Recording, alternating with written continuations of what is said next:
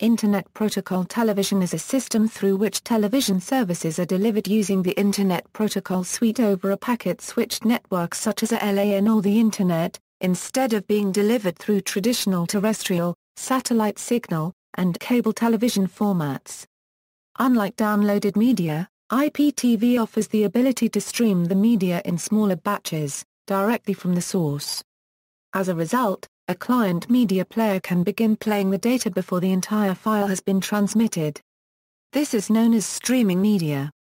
IPTV services may be classified into three main groups: live television, with or without interactivity related to the current TV show; time-shifted television, catch-up TV, start-over TV; video on demand, browse a catalog of videos, not related to TV programming.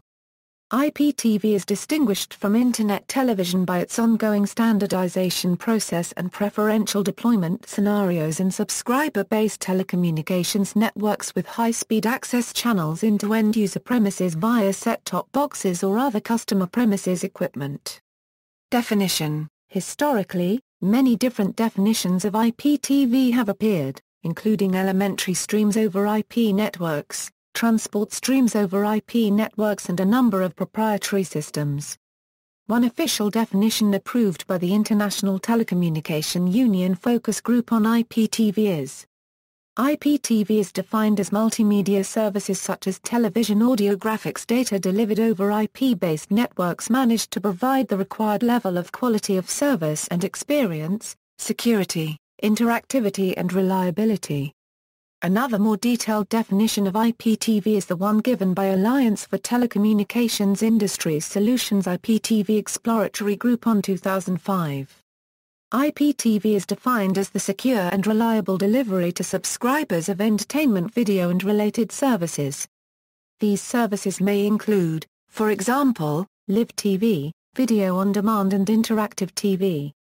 These services are delivered across an access-agnostic, packet-switched network that employs the IP protocol to transport the audio, video and control signals.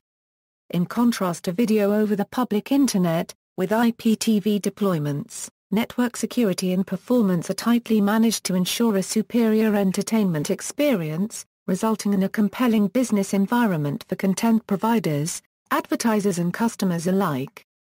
History: the term IPTV first appeared in 1995 with the founding of Precept Software by Judith Estrin and Bill Carrico. Precept developed an Internet video product named IPTV.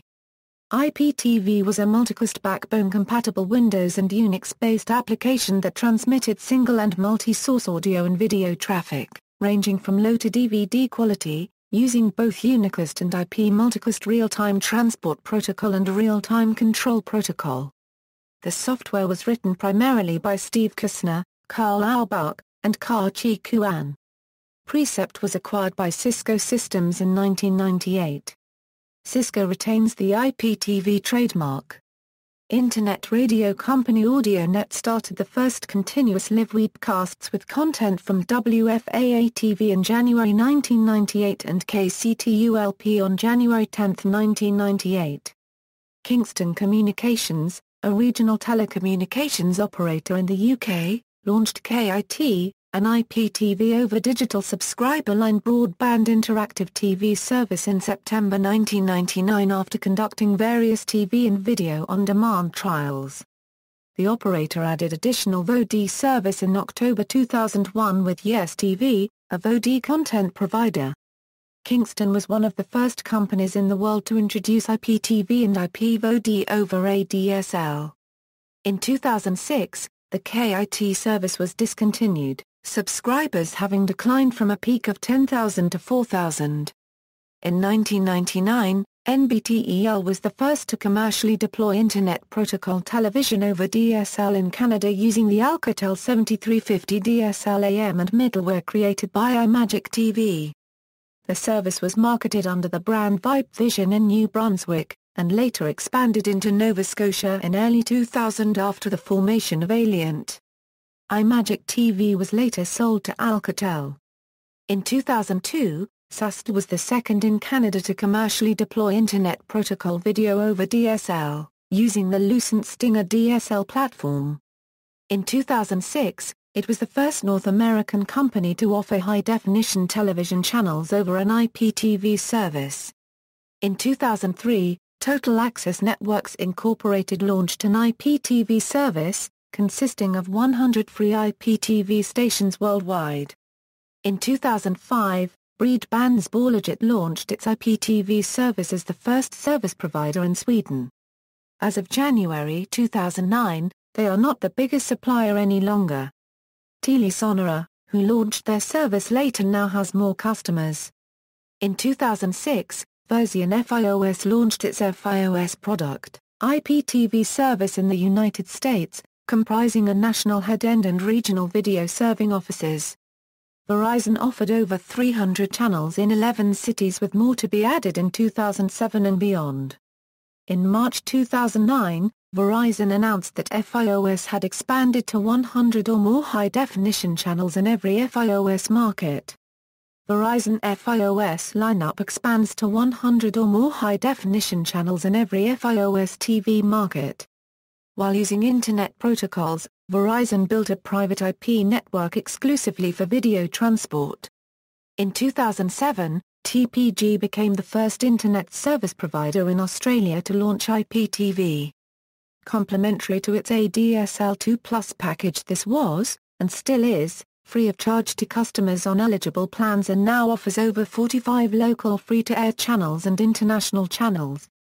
By 2010, eNet and Telstra launched IPTV services in conjunction to Internet plans but with extra fees. In 2008, PTCL launched IPTV under the brand name of PTCL Smart TV. This service is available in 50 major cities of the country, offering 140 live channels and more than 500 titles for VOD, with key features such as time shift television, parental control, EPG, VOD, NVOD. In 2009, the company Iptv Ascent came out with the IPTV receiver Iptv Ascent HD 1009N, a receiver that could bring live channels from all over the world. Successfully now in 2013, it is still in the market as one of the leading brands in the industry, with streaming of over 1,200 live channels. Its wide success is accredited by the strong impact it has in the United States market. In 2010, CenturyLink Euro, after acquiring EMBA-RQ and Kester Euro, entered 5 U.S. markets with an IPTV service called Prism. This was after successful test marketing in Florida. In 2011, TOT launched IPTV service over its ADSL service. The offering has 4 tiers of service, from a basic platform of free over-the-air channels in Thai language to a full slate of entertainment packages offering various international satellite networks in Thai, English, French, Korean, Indian and Arabic languages. In 2012, DIT Media TV, 3, launched its IPTV service over the ADSL service offered by Direct Telecom to its customers. Currently they offer UK IPTV service to UK expats all over the world, offering UK, Russian and German language FTV/FTA channels. The IPTV service can be enjoyed on a TV using a set-top box. Users can also enjoy directly on mobile devices such as the iPad, iPhone and iPod from the browser without the need of installing apps. In 2013, VMEDIA launched its IPTV service over its cable DSL service. Currently they offer IPTV within Ontario, Canada, with hopes to be able to expand to all over Canada. In 2013, Hospitality IPTV Limited launched OTT services for 40 live TV streaming channels throughout Australia and New Zealand under a secure OTT delivery platform as an expansion of hugely successful previous IPTV closed network platforms. During the 2014 Winter Olympics, shortest path bridging was used to deliver 36 IPTV HD Olympic channels.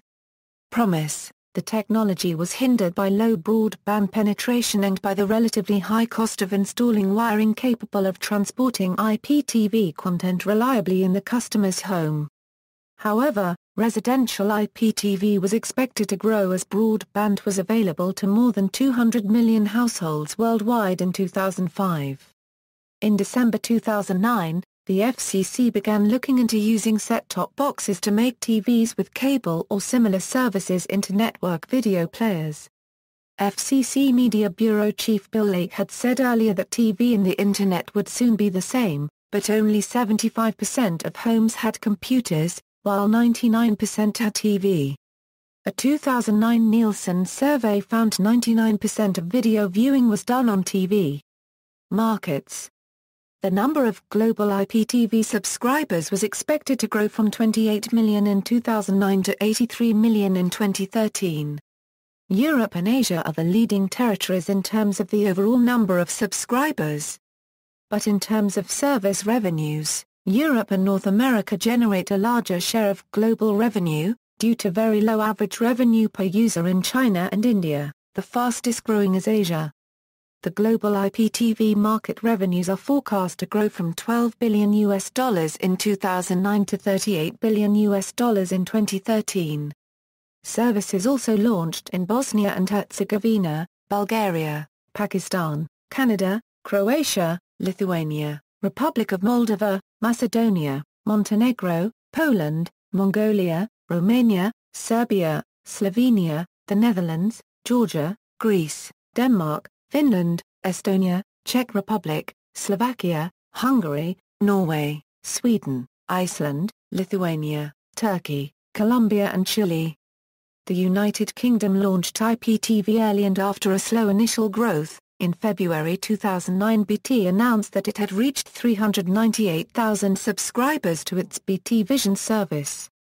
Claro has launched their own IPTV service called Claro TV. This service is available in several countries in which they operate, such as Dominican Republic, El Salvador, Guatemala, Honduras, Nicaragua. IPTV is just beginning to grow in Central and Eastern Europe and Latin America, and now it is growing in South Asian countries such as Sri Lanka, Pakistan and especially India. But significant plans exist in countries such as Russia. Kazakhstan introduced its own IPTV services by the national provider Kazakh Telecom JSC and content integrator Elakast under the Iptv brand in two major cities Astana and Almaty in 2009 and is about to go nationwide starting 2010. Australian ISP ENET launched Australia's first IPTV with FETCH-TV. The first IPTV service to launch on the Chinese mainland sells under the BES-TV brand and is currently available in the cities of Shanghai and Harbin. In India, IPTV was launched by Airtel and the government service provider MTNL and BSNL through tie-up with AKSH and is available in most of the major cities of the country. Meanwhile, UF Group, which is the franchise owner for UFO Movies in southern India, plans to offer multiple host of services such as customers' movies on demand, shopping online, video conferencing, media player, e-learning on their single IPTV set-top box branded as Imagine. In Sri Lanka, IPTV was launched by Sri Lanka Telecom in 2008, under the brand name of PEO TV. This service is available in whole country. In Pakistan, IPTV was launched by PTCL in 2008, under the brand name of Smart TV. This service is available in most major cities of the country. In Malaysia, various companies have attempted to launch IPTV services since 2005. Failed pay TV provider MeTV attempted to use an IPTV over UHF service but the service failed to take off. Iptv was supposed to use an IPTV-based system, but not true IPTV as it does not provide a set-top box and requires users to view channels using a computer. True IPTV providers available in the country at the moment are Fine TV and DETV. In Q2 2010, Telekom Malaysia launched IPTV services through their fiber-to-the-home product UniFi in select areas. In April 2010, Astro began testing IPTV services on Time.com Berhad's high-speed fiber-to-the-home optical fiber network. In December 2010, Astro began trials with customers in high-rise condominium buildings around the Mont Chiaran area. In April 2011, Astro commercially launched its IPTV services under the tagline "The One and Only Line You'll Ever Need," a triple play offering in conjunction with Time.com Berhad that provides all the Astro programming via IPTV. together with voice telephone services and broadband internet access, all through the same fiber optic connection into the customer's home. In Turkey, TTNET launched IPTV services under the name Iptv in 2010. It was available in pilot areas in the cities of Istanbul, Izmir and Ankara. As of 2011, IPTV service is launched as a large-scale commercial service and widely available across the country under the trademark TVB EV. Super Online plans to provide IPTV under the different name Web TV in 2011. One Quarter AK Telecom started building the fiber optic substructure for IPTV in late 2007. In Iran, Shima is the first IPTV service provider, launched its pilot in 2011. In Saudi Arabia, MAHEC is offering hospitality TV powered by Nevron with complete design, installation and maintenance services. For hospitality, besides targeting the homes, vendors target IPTV services to the hospitality sector. IPTV is a natural progression from the pay-per-view and video-on-demand offerings. Some players such as Locatel, SelectTV, VDA, and Tivus have started offering IPTV to the hotels before moving into the homes. In 2013, Locatel Company launched the most comprehensively integrated IPTV platform available into new markets in Australia, Philippines, Malaysia, Thailand, Ethiopia and Sri Lanka. Architecture, elements, TV head-end, where live TV channels are encoded, encrypted and delivered in the form of IP multicast streams. VOD platform, where on-demand video assets are stored and served when a user makes a request in the form of IP unicast stream. Interactive portal, allows the user to navigate within the different IPTV services, such as the VOD catalog. Delivery network, the packet-switched network that carries IP packets. Home gateway, the piece of equipment at the user's home that terminates the access link from the delivery network. User's set-top box, the piece of equipment at the user's home that decodes and decrypts TV and VOD content and displays it on the TV screen. Architecture of a video server network, depending on the network architecture of the service provider. There are two main types of video server architecture that can be considered for IPTV deployment: centralized and distributed. The centralized architecture model is a relatively simple and easy to manage solution. For example, as all contents are stored in centralized servers, it does not require a comprehensive content distribution system. Centralized architecture is generally good for a network that provides relatively small VOD service deployment, has adequate core and edge bandwidth and has an efficient content delivery network. Distributed architecture is just as scalable as the centralized model, however it has bandwidth usage advantages and inherent system management features that are essential for managing a larger server network. Operators who plan to deploy a relatively large system should therefore consider implementing a distributed architecture model right from the start. Distributed architecture requires intelligent and sophisticated content distribution technologies to augment effective delivery of multimedia contents over service providers' network. Home networks, in many cases, the residential gateway that provides connectivity with the Internet access network is not located close to the IPTV set-top box. This scenario becomes very common as service providers start to offer service packages with multiple set-top boxes per subscriber.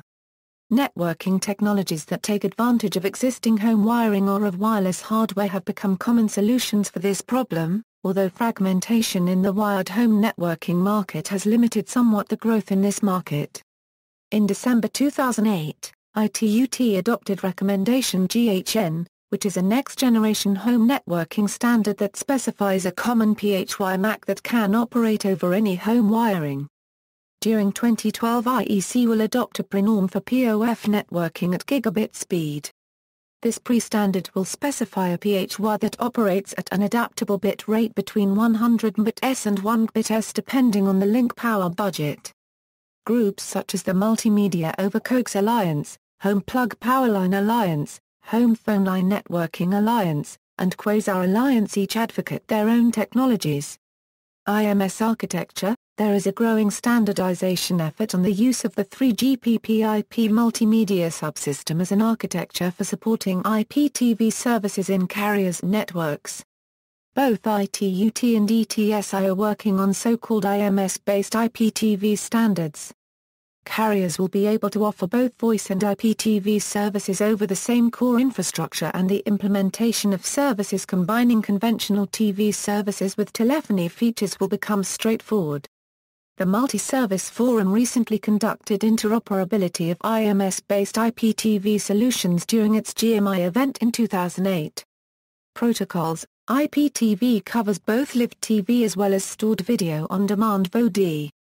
Playback requires a broadband device connected to either a fixed or wireless IP network in the form of either a standalone personal computer or limited embedded OS device such as a smartphone, touchscreen tablet, game console, connected TV or set-top box.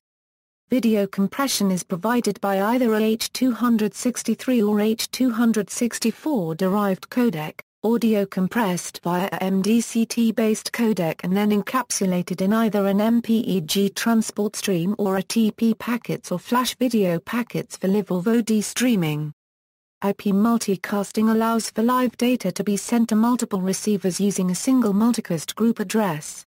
H.264/MPEG-4 is commonly used for Internet streaming over higher bit rate standards such as H.261 and H.263, which were more designed for ISDN video conferencing. H.2622 is generally not used as the bandwidth required would quite easily saturate a network, which is why they are only used in single-link broadcast or storage applications.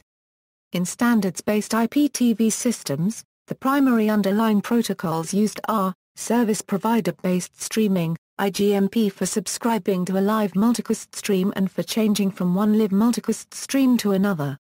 IP multicast operates within LANs and across WANs also. IP multicast is usually routed in the network core by protocol-independent multicast, setting up correct distribution of multicast streams from their source all the way to the customers who wants to view them, duplicating received packets as needed.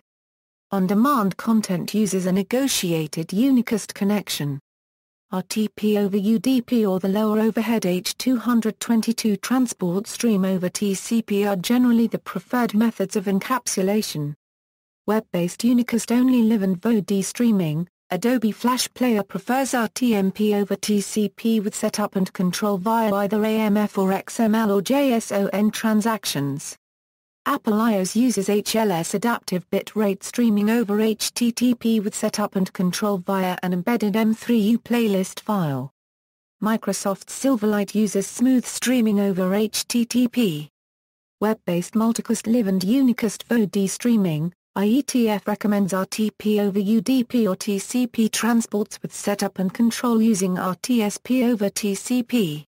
Connected TVs, game consoles, set-top box to network personal video recorders, local network content uses UPnP Avenue for unicast via HTTP over TCP or for multicast live RTP over UDP. Web-based content is provided through either inline web plugins or a television broadcast-based application that uses a middleware language such as MHEG5 that triggers an event such as loading an inline web browser using an Adobe Flash Player plugin. A telecommunications company IPTV service is usually delivered over an investment-heavy walled garden network. Local IPTV, as used by businesses for audio-visual AV distribution on their company networks, is typically based on a mixture of conventional TV reception equipment and IPTV encoders, IPTV gateways that take broadcast MPEG channels and IP wrap them to create multicast streams.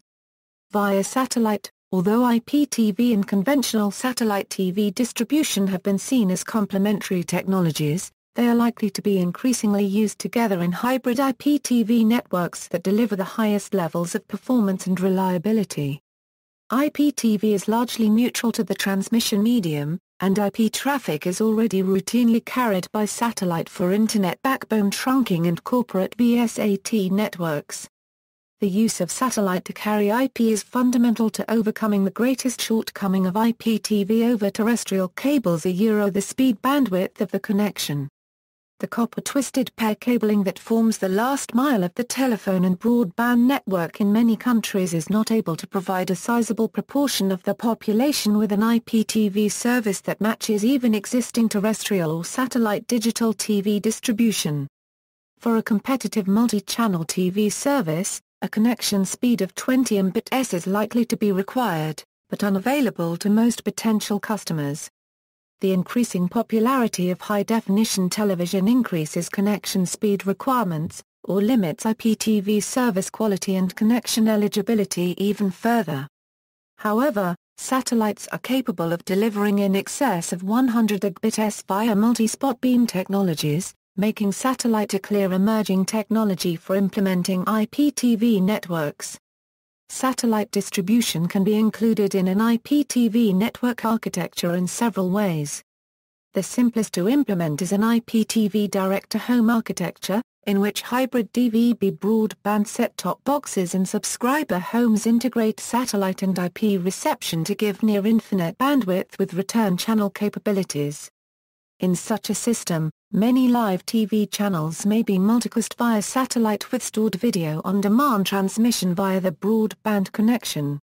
Archive Euro unregistered trademark S Satellite Media Solutions division suggests a Euro OE IPTV works best in a hybrid format. For example, you would use broadband to receive some content and satellite to receive other, such as live channels Euro. Hybrid IPTV. Hybrid IPTV refers to the combination of traditional broadcast TV services and video delivered over either managed IP networks or the public Internet. It is an increasing trend in both the consumer and pay TV operator markets. Hybrid IPTV has grown in popularity in recent years as a result of two major drivers. Since the emergence of online video aggregation sites, like YouTube and Vimeo in the mid-2000s, traditional pay TV operators have come under increasing pressure to provide their subscribers with a means of viewing Internet-based video, both professional and user-generated on their televisions.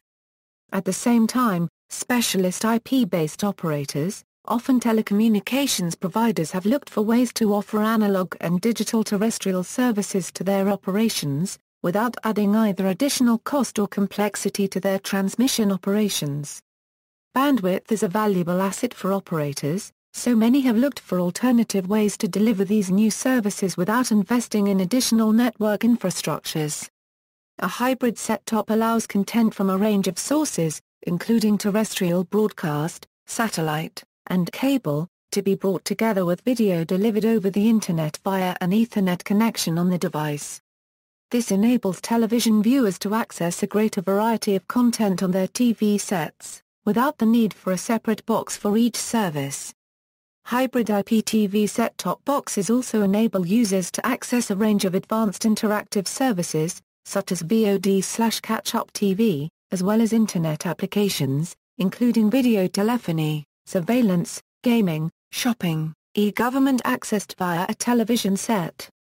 From a pay TV operator Euro unregistered trademark S perspective, a hybrid IPTV set-top box gives them greater long-term flexibility by enabling them to deploy new services and applications as and when consumers require, most often without the need to upgrade equipment or for an engineer to visit and reconfigure or swap out the device. This minimizes the cost of launching new services, increases speed to market and limits disruption for consumers. The Hybrid Broadcast Broadband TV Consortium of industry companies is currently promoting and establishing an open European standard for hybrid set-top boxes for the reception of broadcast and broadband digital TV and multimedia applications with a single user interface. These trends led to the development of hybrid broadcast broadband TV set-top boxes that included both a broadcast tuner and an Internet connection, usually an Ethernet port. The first commercially available hybrid IPTV set-top box was developed by Advanced Digital Broadcast, a developer of digital television hardware and software, in 2005. The platform was developed for Spanish pay TV operator Telefónica, and used as part of its Movistar TV service, launched to subscribers at the end of 2005. An alternative approach is the IPTV version of the HIRD and the Sky Cable TV solution. Here, multiple TV channels are distributed via satellite to the ISP or IPTV provider. A unregistered trademark as point of presence for IP encapsulated distribution to individual subscribers is required by each subscriber. This can provide a huge selection of channels to subscribers without overburdening Internet trunking to the POP, and enables an IPTV service to be offered to small or remote operators outside the reach of terrestrial high-speed broadband connection. An example is a network combining fiber and satellite distribution via an SES New Skies satellite of 95 channels to Latin America and the Caribbean, operated by IPTV Americas. While the future development of IPTV probably lies with a number of coexisting architectures and implementations, it is clear that broadcasting of high-bandwidth applications such as IPTV is accomplished more efficiently and cost-effectively using satellite, and it is predicted that the majority of global IPTV growth will be fueled by hybrid networks. Advantages: the Internet Protocol-based platform offers significant advantages, including the ability to integrate television with other IP-based services like high-speed Internet access and VoIP. A switched IP network also allows for the delivery of significantly more content and functionality. In a typical TV or satellite network, using broadcast video technology, all the content constantly flows downstream to each customer, and the customer switches the content at the set-top box. The customer can select from as many choices as the telecoms, cable or satellite company can stuff into the A/OIP IP flowing into the home. A switched IP network works differently. Content remains in the network, and only the content the customer selects is sent into the customer unregistered trademark S home. That frees up bandwidth, and the customer unregistered trademark S choice is less restricted by the size of the A/OIP IP into the home. This also implies that the customer's privacy could be compromised to a greater extent than is possible with traditional TV or satellite networks. It may also provide a means to hack into, or at least disrupt the private network. Economics: the cable industry's expenditures of approximately $1 billion per year are based on network updates to accommodate higher data speeds. Most operators use 2/3 channels to support maximum data speeds of 50 Mbps to 100 Mbps. However, because video streams require a high bit rate for much longer periods of time, the expenditures to support high amounts of video traffic will be much greater. This phenomenon is called persistency. Data persistency is routinely 5%, while video persistency can easily reach 50%. As video traffic continues to grow, this means that significantly more CMTS downstream channels will be required to carry this video content. Based on today's market, it is likely that industry expenditures for CMTS expansion could exceed $2 billion a year, virtually all of that expenditure being driven by video traffic. Adoption of IPTV for carrying the majority of this traffic could save the industry approximately 75% of this capital expenditure. Interactivity: an IP-based platform also allows significant opportunities to make the TV viewing experience more interactive and personalized. The supplier may, for example, include an interactive program guide that allows viewers to search for content by title or actor, unregistered trademark S name, or a picture-in-picture functionality that allows them to channel surf without leaving the program their unregistered trademark re-watching. Viewers may be able to look up a player unregistered trademark S stats while watching a sports game, or control the camera angle. They also may be able to access photos or music from their PC on their television, use a wireless phone to schedule a recording of their favorite show, or even adjust parental controls so their child can watch a documentary for a school report, while they're unregistered trademark away from home. In order that there can take place an interaction between the receiver and the transmitter, a feedback channel is needed. Due to this, terrestrial, satellite, and cable networks for television do not allow interactivity. However, interactivity with those networks can be possible by combining TV networks with data networks such as the Internet or a mobile communication network. Video on demand: IPTV technology is bringing video on demand to television, which permits a customer to browse an online program or film catalog, to watch trailers and to then select a selected recording. The playout of the selected item starts nearly instantaneously on the customer's TV or PC. Technically, when the customer selects the movie, a point-to-point unicast connection is set up between the customer's decoder and the delivering streaming server. The signaling for the trick play functionality is assured by RTSP. The most common codecs used for VOD are MPEG-2, MPEG-4 and VC1. In an attempt to avoid content piracy, the VOD content is usually encrypted. Whilst encryption of satellite and cable TV broadcasts is in old practice, with IPTV technology it can effectively be thought of as a form of digital rights management. A film that is chosen, for example, may be playable for 24 hours following payment, after which time it becomes unavailable. IPTV-based converged services. Another advantage of an IP-based network is the opportunity for integration and convergence. This opportunity is amplified when using IMS-based solutions. Converged services implies interaction of existing services in a seamless manner to create new value-added services. One example is on-screen caller ID, getting caller ID on a TV and the ability to handle it. IP-based services will help to enable efforts to provide consumers anytime anywhere access to content over their televisions, PCs and cell phones, and to integrate services and content to tie them together. Within businesses and institutions, IPTV eliminates the need to run a parallel infrastructure to deliver live and stored video services.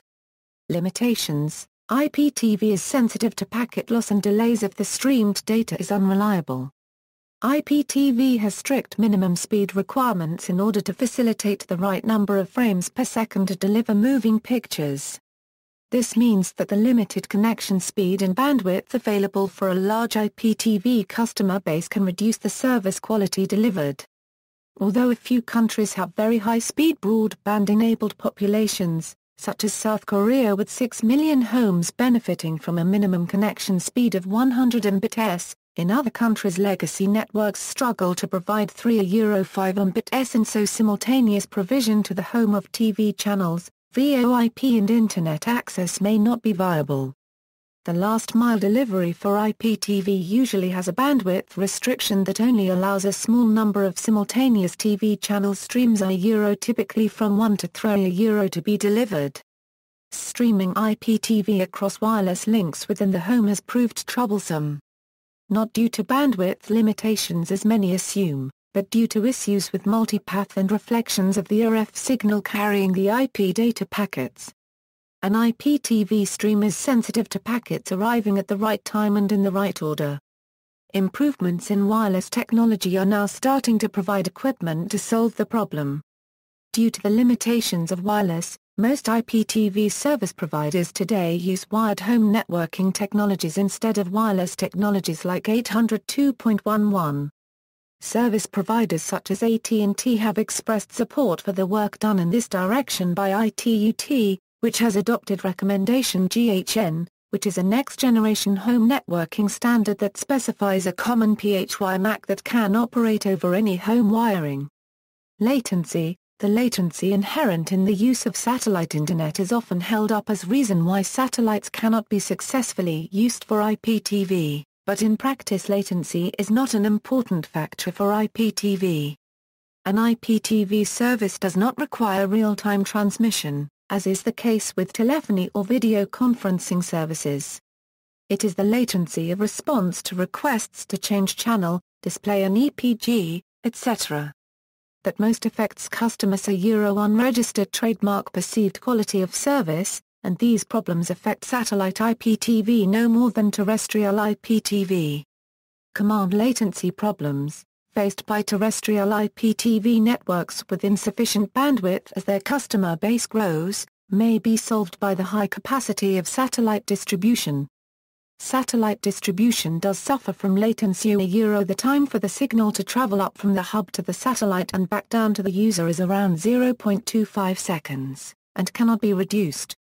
However, the effects of this delay are mitigated in real-life systems using data compression, TCP acceleration, and HTTP prefetching. Satellite latency can be detrimental to especially time-sensitive applications such as online gaming, but IPTV is typically a simplex operation and latency is not a critical factor for video transmission. Existing video transmission systems of both analog and digital formats already introduce known quantifiable delays.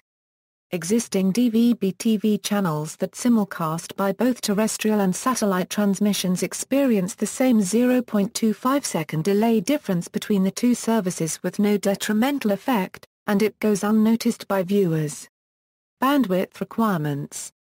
Digital video is a combination of sequence of digital images, and they are made up of pixels or picture elements.